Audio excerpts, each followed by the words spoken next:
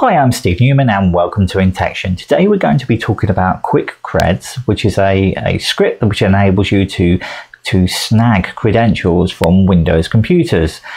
Now, the information I'm going to show you today is just purely for educational purposes only, and is not something where I would condone you using for any illegal purposes. So this is for just educational purposes only. So without further ado, let's move on and show you what you need. Okay, so to enable you to do this, first things you need is a bash bunny. So please look at my previous videos if you'd like to see more information about the bash bunny. And what we're going to do today is we're going to show you how to install the software on this that required to enable you to capture these credentials.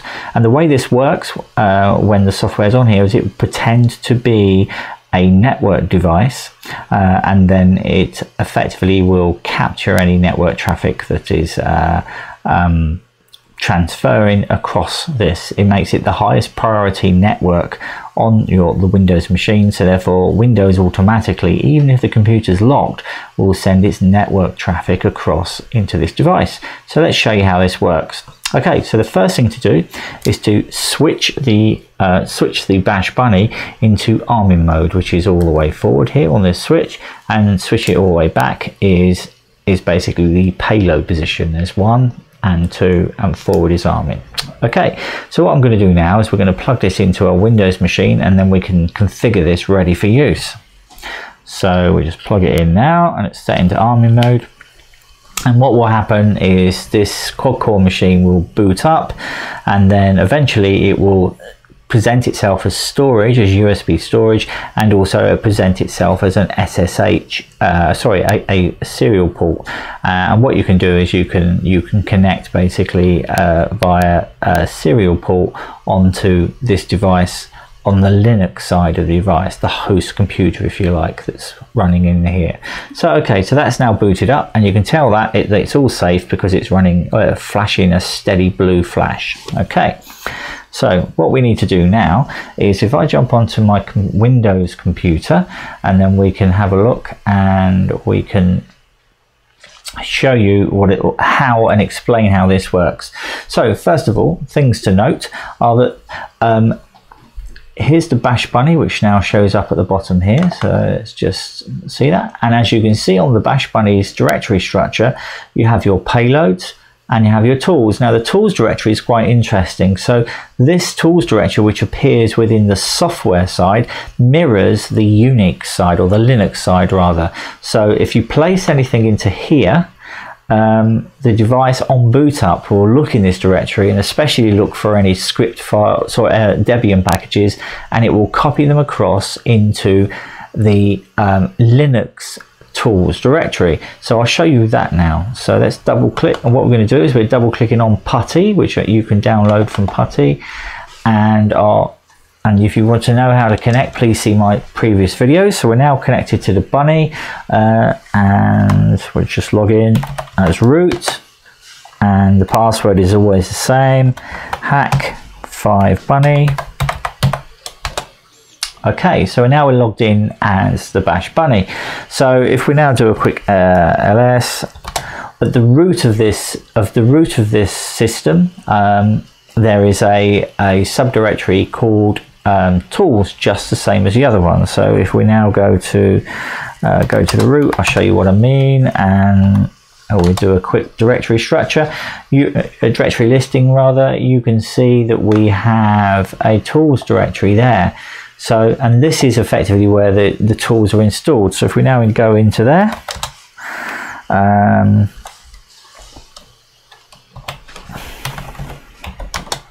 if we have a look, I'll do an ls, you can see I've already got 2 sets of tools already installed, and I thought I'd show you, you may not have those, but if you did, how to reinstall those tools. So what I'm going to do is show you how to remove them. So first of all, you just do a simple rm-r, and I'm going to go for Impacket, and we'll remove Impacket, which we need, and then we're going to do an rm-r and Responder, and that will get rid of Responder. So now if we have a look, we've got nothing in the tools directory. Okay, so let's exit out of there. So now what I'm going to do is now copy the files we want to install into the Bash Bunny. So I'm now on the Bash Bunny in Windows, and you can see I'm if I double click on that, so you can see I'm now in the tools directory. So we go into there, and now what we're going to do is I've already downloaded the various files, which I'll leave a link in the show notes. So here's one of them that we want to install. This is a Debian package, that's Responder version, and then there's an Impacket version, Impacket, which is a Debian version. So I'll show you where to get these from. Okay, so now we've done that, that's now copied onto the Bash Bunny. What we need to do now is just simply eject the Bash Bunny safely. So we do that. So it now says it's safe to remove. So let's just quickly go back. So it's safe to remove. We can just unplug it, as simple as that. So the next thing to do is to now basically just plug it back in. So if we now do that, now we haven't changed any switch positions, and what will happen now is the Bunny will boot as before, but this time when it boots up, it will notice that there is files in the tools directory, and you'll get a red light while it's doing something, which is what it's doing now, and eventually it will flash the blue. So what it's doing now is copying the files across into the Linux directory, the Linux tools directory. So when it's finished, it will flash blue, which it has done now. So if I now show you what happens next, so if we now go back to the Windows PC, so if I now show you, go back into the tools directory on the Windows PC, you will note there's nothing there anymore. That's because it's copied them across. So what we're going to do now is double check by connecting back in using PuTTY into the Bash Bunny. So we'll log back in again. This is via a serial port, and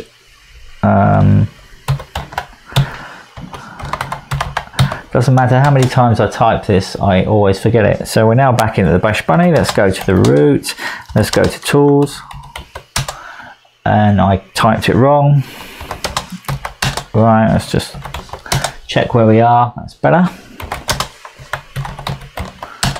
Okay, so now we'll have a look, and you can see we've got Responder and Impacket. So if we now go into Impacket, we change directory into Impacket and have a look, and you can see we've got Impacket is installed. Now it's worth noticing that there is a setup script in here that we need to run, and if I now go and run that, so the way you do that is Python setup.py and then install. Okay, and now that's installing all of the basically what it does is copy the Python scripts across and then change the rights, and then on top of that it then copies the latest egg across. So now we've completed the process there. And you can run it more than once. As you can see, I just deleted directories before, so it's no problem. So if we now go back up a level, and we're now going to go into Responder. Now if you have a look in here, in Responder there are there's no setup.python, there's just some basic Python files. So we don't have to do anything at all. So this Bash Bunny, as far as the Linux side is concerned, it is ready to go. So what we're going to do is we're going to close that session down, PuTTY session. Okay, so the next thing to do is just to go ahead and copy the payload into the right directory. So what we're going to do first, we're going to go into the root directory, and I'm going to look in here. There's nothing in the root directory for you. We're now going to go into the payloads directory, and we're going to go to library, and then if I go to credentials, and then if we then go down to QuickCreds, and if you go into it, you just need to copy the payload file. We right click and we copy the payload file. I've already done this a number of times. And then if you then go back to the library, back up a level, Bash Bunny, and then if we go to there, oops, I can't double click, there we go, and go into switch 1. We've already got the payloads already, like you just paste it into there, so I won't paste it again because I've already got it in there, but it's the same file. Okay, so now all we need to do is just eject the Bash Bunny, because it's all set up to go, and you can go and plug this in multiple, it's safe to remove hardware, multiple computers. And what I'm going to do, so we pull this one out, so we eject it. So I'm just going to restart the computer to log in as a different user. Let's hopefully the Windows computer will behave. So I'm just doing this now. Just restarting. Okay, so while that's restarting, so I'm just waiting for the Windows computer to restart, and then we'll log back in as a different user. I'm only picking a restart just to make sure everything's cleaned and flushed. So now what we need to do is switch the correct package, the payload on. So in this case, we copied those files into payload directory 1, so we need to switch that all the way back. So if you're looking at it, you've got the LED here, it's the switch needs to be all the way back towards the back. That's switch position 1. Okay, so let's just see if that's rebooted yet. So let's have a look. So we have rebooted. Let's see if we can now log in. And this time I'm going to log in as John Smith.